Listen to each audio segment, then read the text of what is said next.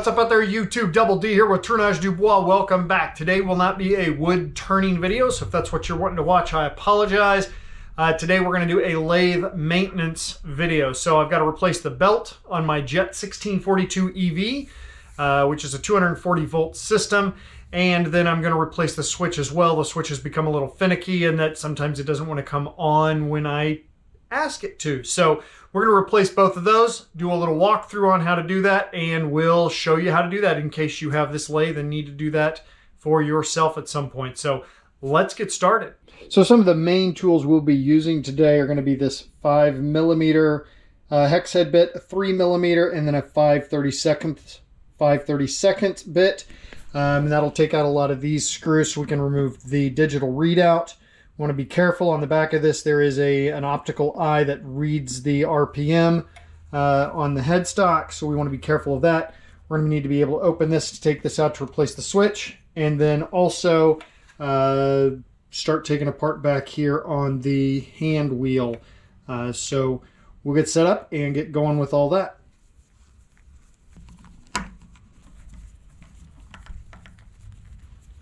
Now before I get into any of this, I'm going to unplug everything.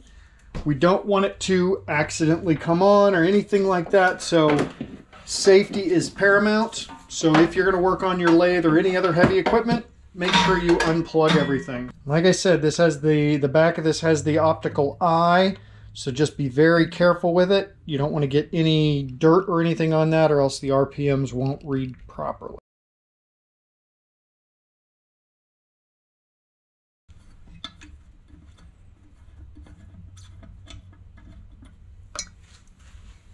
Now, as you can see, my belt is splitting. This is why we need to replace it.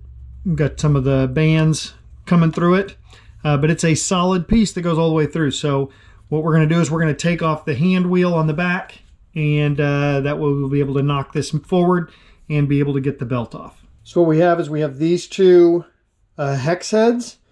That's what holds the hand wheel onto the spindle, and then we'll also want to get the spindle piece undone as well. This one is the larger 5mm.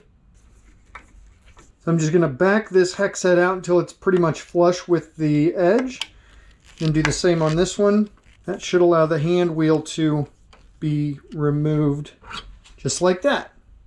Now, in the event that that sticks a little bit, you can always use the spindle lock to keep it locked in place and then be able to twist it off. But it should come off relatively easily.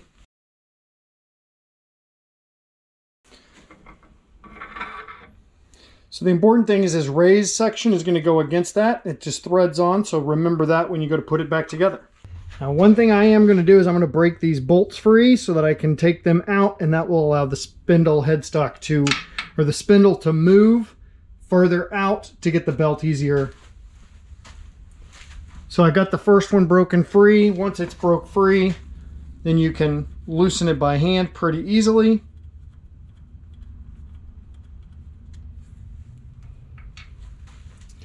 And we'll just rotate it and get the next one off. And I'm using a 1/2 inch socket.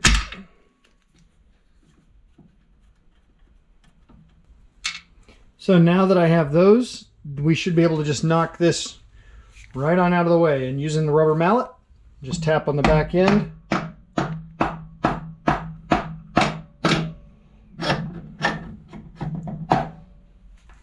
And that gets us out far enough, as you can see back here, to be able to get the belt over the end of that tailstock and out. So we'll just take our new belt and put it right on there.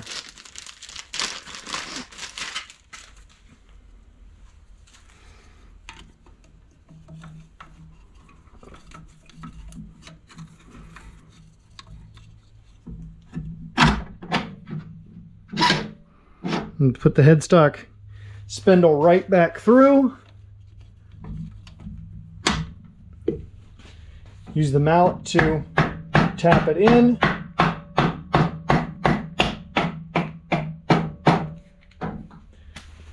Then we will reverse everything the way we did it, taking it apart. So we'll put the bolts back in.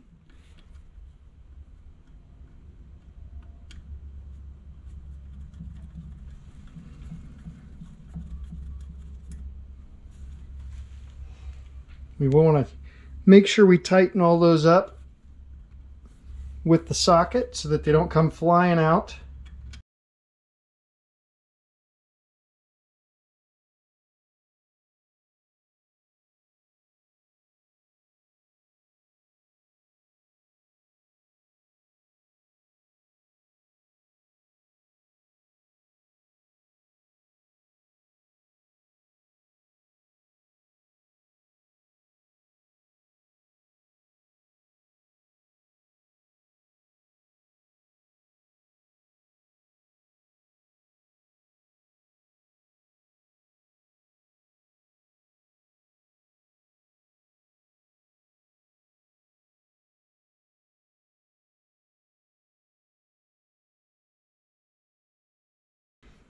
So now that we are done there, we'll just go ahead and put this back in before we put everything else back on the outside.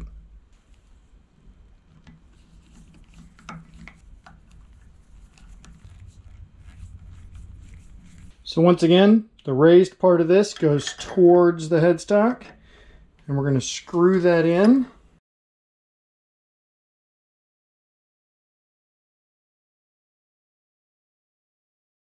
And that's going to push this other sealed bearing further back in where it needs to be.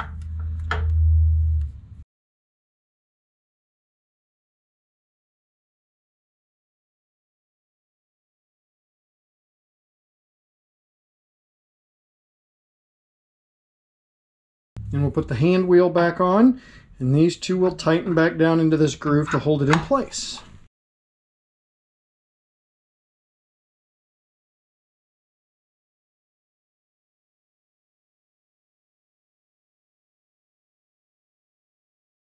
And now we will do the switch.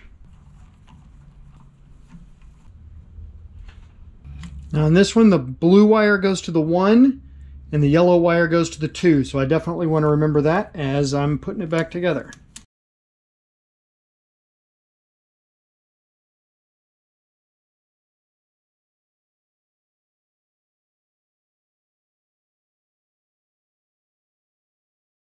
This little metal tab that holds it on, so you just pop that, comes right off.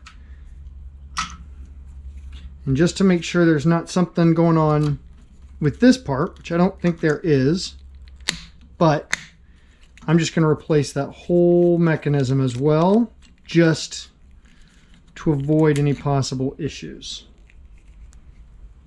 Plus the kit that the one I got came with everything, so as you can see, there's this little tab down here, which is the actual switch part. So that comes along this bottom side, and then this part, as it moves in and out, actually triggers the switch. Got to put the ring on here first to hold it tight. Rotate it around the way it was to start, with the same orientation.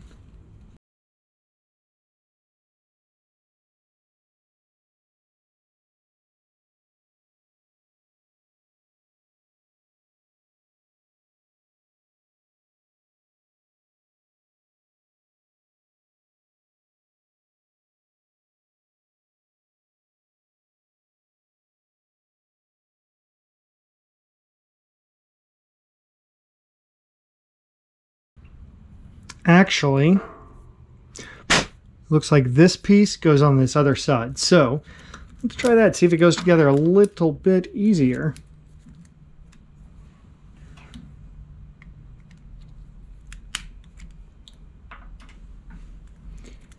Hey, look at that. Snapped right together. Helps if you have things lined up the way they need to be lined up. So we're just going to tighten up this ring and then attach these wires. So the blue goes to the 1 side like we had before.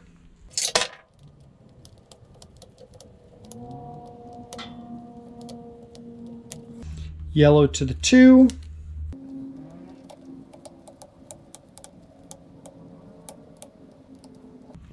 Make sure the wires don't come out too easily. And we're going to put this right back together.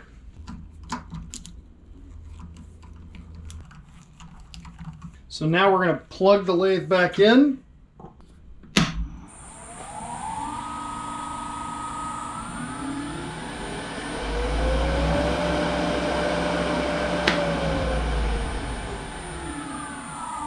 Works.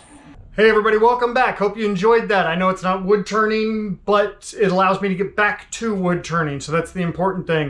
If you liked the video, give it a thumbs up. If you didn't like it, give it a thumbs down. If this is your first time here, please do consider subscribing. Please leave your comments and feedback down below, as I hope to be able to make some more videos like this down the road if that's something that interests you and I can help out in some sort of a way. So I learned a lot in this process. This is the first time I've ever done anything like this. I will put a link to a couple of the videos I watched down below just to kind of familiarize myself, and then it's a little bit of trial and error as I'm going through identifying what needed to be done. So I appreciate you taking the time to watch this, and we'll catch you all next time.